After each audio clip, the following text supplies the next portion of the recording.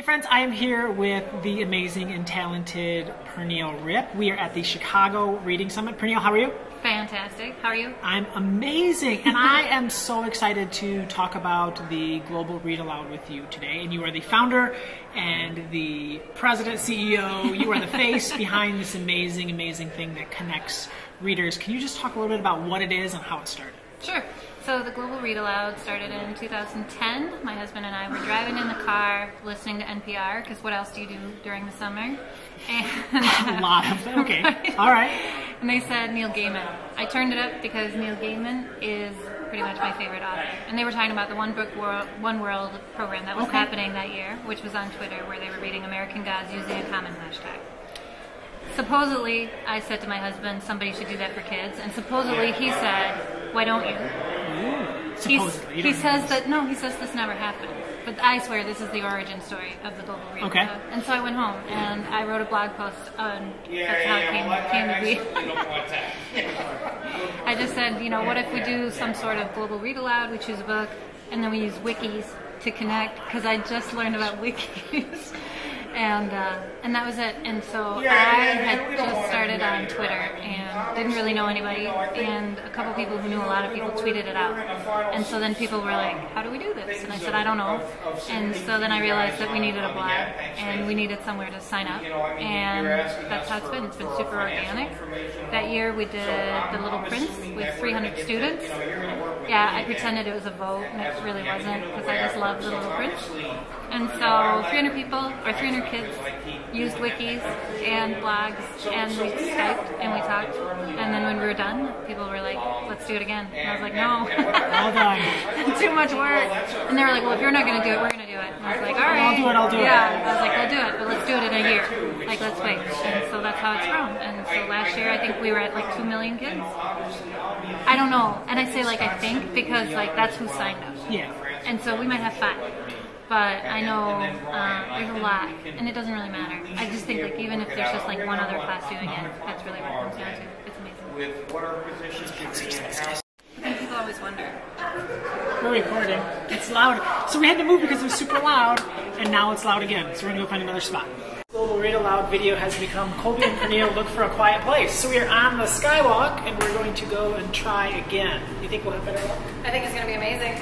And we've seen like everyone. We're seeing people. We saw and talking so books. many of our friends. We talked about Marian Johnson's Parker Inheritance. Inheritance, and we talked about Be Prepared. And we talked about Ryan Higgins' new books. And we talked about Travis Yonkers, The Very Last Castle, which you have read and I haven't. I'm so mad at you, Travis. Oh, it's so blurry. Come on. There we go. Wow, those lights now. We see those lights on the ceiling? They're bothering me. Are those? Friends, we are in a new location. We are at the book fair at the Scholastic Reading Summit in Chicago. We have looked everywhere to find the perfect spot to tell you about the 2018 Global Read Aloud selection, and we found it. It's quiet. There's books. There's books. We ran into so many nerdy book club friends on our way here. Pernille, we did it. Can you talk about the selections for this year's Global Read Aloud, starting with the picture books? I would love to. Selecting the books is always super hard. I'm not gonna lie, there's a lot of different factors that go in behind the scenes, because it's not just about finding a magical book, it's also making sure that it represents a wide berth of people and gives us things to talk about, and that people can even get a hold of it around the world. And so this year, I felt really, really strongly about the picture book author selection, and it is the incredible Julie Flett and Monique Gray Smith, both Indigenous writers and illustrators out of Canada, and their picture books speak to me on so many levels, and I know they will for other people as well. It not only allows us to shine a highlight on frankly a culture that is not taught enough and not talked about, and also just beautiful family stories that I think we can all relate to. So I'm very excited. This is our first time we've had Native representation in the Global Read Aloud, and that makes me really happy. And when the people participating in the picture book study, it's one book a week. One book a week, and you don't have to be little kids. Like, that's the big thing for me. Any age group can do the picture books. I've done it with my 7th graders. It's really just like, if that works for you. A lot of librarians end up doing the picture book author study because they don't see, they don't see the kids. And so don't feel like, oh, I have to have little kids to read these, especially because these books are so universal. The message is so huge, and the picture books always open up larger conversations about the world and about culture and history. So I'm excited. That's exciting. And the choices, we had so much success with the book fair that we wanted to give you a little more. Book fair. Yeah, and there's someone walking by, which is fun. So the early reader portion of the Global Read Aloud, what is this year's selection? Boy Call Bat, Elena K. Arnold's amazing book about a boy who really just wants to have a skunk as a pet. And what I love is when we can find books that have really large issues in them, but it's not the issue of the book. And I think about all of us that have taught these kids, that have these kids in our families, that are really set in their ways and just want the world to be a certain way. And so navigating around that and making sure that these kids have normal childhood experiences is so huge. And who doesn't want a skunk for a pet? And Elena's amazing. And it's a series, which I love too. So people participating in the Global Read Aloud, they can get the paperback. Yeah. They can get the paperback for the first one, and then when you're done participating in the class, anyone who's really excited can go on and read book 2. Yeah. Which is always fun. The kids always want more, especially at that age. Right. Especially at that age, there's a lot of series readers, and kids will be excited, and it is a beautiful book. All right, friends, we are here for the middle grade selection, which for me is always very exciting to see. And I will be participating for the first time. That makes me really nervous. Because you picked this book. So. This book is amazing. Yeah. Amal Unbound. Amal Unbound. So Isn't incredible. That beautiful cover? Look at that. And what do you think this book brings to Global Read Aloud readers? First of all, it brings Pakistan. And how often do we have books that talk about Pakistan and not in a historical sense? And that was the thing. Like when I was reading it, I kept thinking to myself, oh my gosh, this is happening right now. This is happening right now. Plus, we have a super strong girl character, which I'm all about, and a girl who's trying to figure out how to get out of a really bad situation, and it's not perfect. And I think that that is so important, too, when we connect to books. And so for this book to gain a larger audience, I can't wait to see not just the conversations that are going to start, but one of the things that the Global Read Aloud does a lot is service projects. And so people will come up with service projects that tie in with the book, and I think about what if we actually could make a difference for indentured servants around the world, or just to learn more about the plight of other people. I love this book so much. And this is the biggest one. This is always the biggest one for Global Read Aloud. This is where we have the bulk of people doing it, and so it's a big deal. And this is a big deal book. It's 226 pages, which is a magical middle grade length. It is. It is a magical. You can get through it in 6 weeks. And Amal loves books. I think that this character, even though she lives thousands and thousands and thousands of miles away from my students can understand and try to relate to what it is to chase your dream and to have something taken away from you, and things dealing with things that are not fair. Because my 5th graders, fair is so important, and life is not fair. And I think for them to be able to see what this girl does when life is so much more unfair than what many of them have ever experienced, and how she doesn't quit and how she finds a way, I think my students are going to get a lot out of it.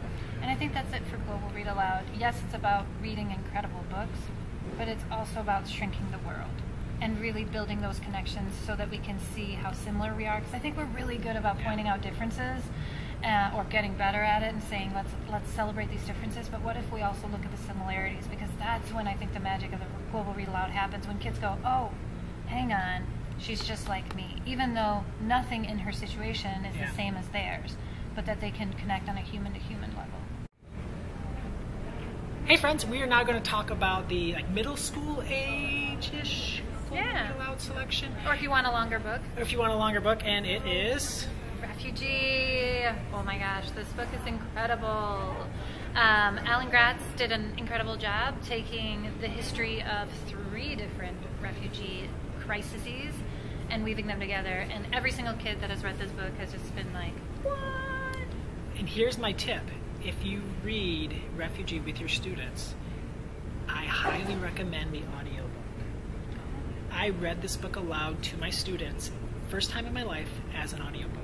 Really? And we sat around the carpet in a circle, and I had one of those little Bluetooth speakers in the middle of the carpet, and on my phone I had the audiobook, and I would press play, and we could experience it. It has 3 different readers, which helps so much. So you really get a feel for those different characters through the person that they selected reading it. So try it.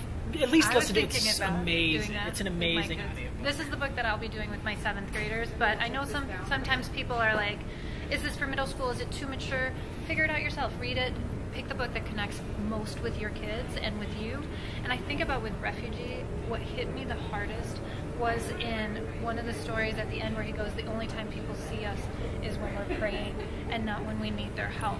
And so for me, in a little behind the scenes Global Read Aloud secret, the service project that we'll be working with this year has to do with the refugee situation around the world, because that's how we can all give back and try to make a better world. I love this book. You have something cool to show. I do, and because we're at the Scholastic Reading Summit, we just stole this from the table over there. We said we'd give it back, but they were like, eh. So I'm like, maybe they don't really want it back. Alan's next book, Grenade. So we might just steal this book here. I want it too. Yeah, so we have one more selection. So let's go find another fun spot in the book fair to talk about it. Okay, the young adult selection, the high school-ish book this year is Love, Hate, Other Filters by Samira Ahmed, debut author, incredible. When we talk about conversations that need to happen, chasing your dreams, Islamophobia, all of those things that are happening in our world right now are happening in that book. But again, even if there's bigger issues, it's really just about a girl trying to find herself and trying to figure out what path she's going to take to be happy or going to make me laugh. It's such a good book. And I'm laughing because every other time you talk to the camera, oh yeah, now I'm talking and to you're way more uncomfortable talking to the camera, and you much prefer talking to people. Yes, I like people. That's why I was smiling. Sorry, I like people. Not that I wasn't listening. So, amazing selections, a wide variety of books, and what tips would you have for someone like me who's going to try? I'm not good at like following rules and things. So, like, what tips would you have for someone wanting to do Global Read Aloud for the very first time? Make it your own. There's really a ton of ways to do Global Read Aloud. It kicks off October 1st. You can even just do it, reading aloud the book to your kids and knowing that you're part of something bigger. But some people jump in with both feet and do all sorts of crazy stuff, way crazier than I've ever done. The nice thing is there's tons of veterans out there that will help you. If you go to the Facebook community or if you go on Twitter, there's a hashtag GRA18. People are already sharing ideas and resources and what they plan on doing. But the thing is, the only rule really is don't spoil the book. Don't read ahead and then spoil the book like one of my students did one year. That's it. Don't spoil the book. No, and if you get behind, that's okay. I am usually behind, and I'm like the creator of the project, and I can't stick to my own timeline. That's good, though, because that helps people to see that it's not about following the timeline. It's not. It's about experiencing the book. It is, and make the connections that will work for you and for your kids, and use whatever tools, whether it's technology or not, that will work for you. I mean, I just looked at the other day, and there's a lot of kids signed up all around the world, and so the connections are out there waiting. There's lots of veterans, there's lots of newbies. That's awesome. And it's pre-K through college, so there's even teachers that want to, like pre-service teachers that want to get involved. And I've talked to the authors, and they're gearing up and doing cool stuff for the project. So there's make it your own. I hope so. And I'll put all of the links to all of the stuff that Pernille talked about. I'll put links to purchase the books, put all that down below. I want to know if you're watching and you've done Global Read Aloud, let me know what worked for you, what didn't work for you, why you choose to do it again and again and again. And if you're new, let us know what book you're going to be reading this year with your students. Awesome. I'm so excited, Pernille. Think about all of the kids that will read these books because of this amazing thing. Like it is becoming like this global canon of books for these kids that have participated in it. Like, it's amazing. I'm so glad I didn't know that when I created the idea. It's crazy. I would have never done it. Because that's scary, yeah. Right? So what it's about, reading aloud, making the world smaller. Reading aloud is so much fun. Reading aloud is the most amazing thing ever. All kids. This is why there's a high school choice. Because all kids deserve to be read aloud to by Yeah, and I'm getting chills thinking about that. And because I read aloud to my students at the end of the year, Kate DiCamillo's Louisiana's Way Home, and I thought when I closed that book, at the end, I thought, like, what if this is the last book they ever have read aloud to them? Like that said, like a lot of times when kids leave elementary school, they will never again in their lives have a book read aloud to them. So don't let that happen to your students. Read aloud to them. Consider doing Global Read Aloud. It's a great thing. And if you have questions, just tag Pernille on Twitter. I love it. Thank you so much. See ya.